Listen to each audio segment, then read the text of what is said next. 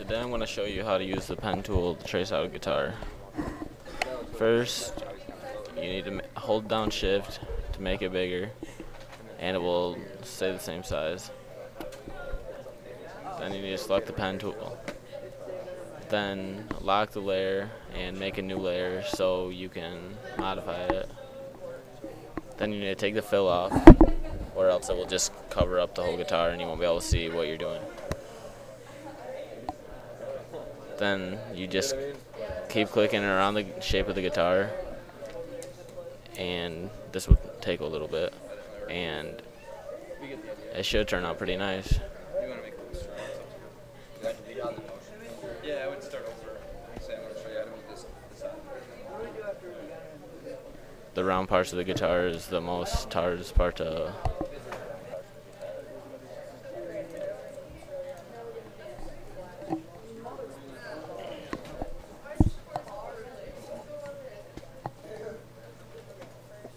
I'm going to show you how to make stuff on Flash.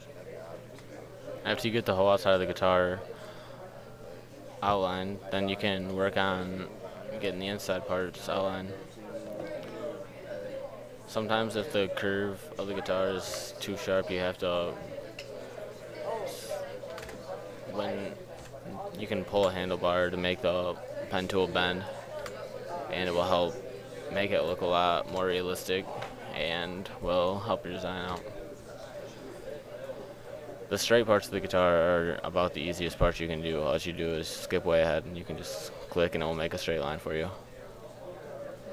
But when you get to the parts up here, it makes it a little bit more difficult because you have to click way more times and do a lot more work to get the shape of these parts outlined. They're just a lot smaller, so it's a little bit harder.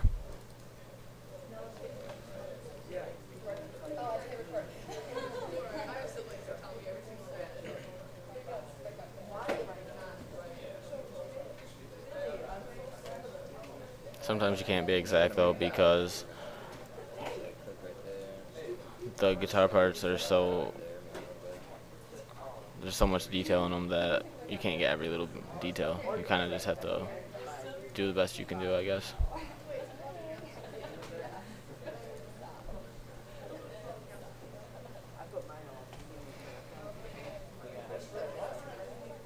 See, that's gonna look kind of bad, but I'm over it. It's not exact, but I don't really care right now.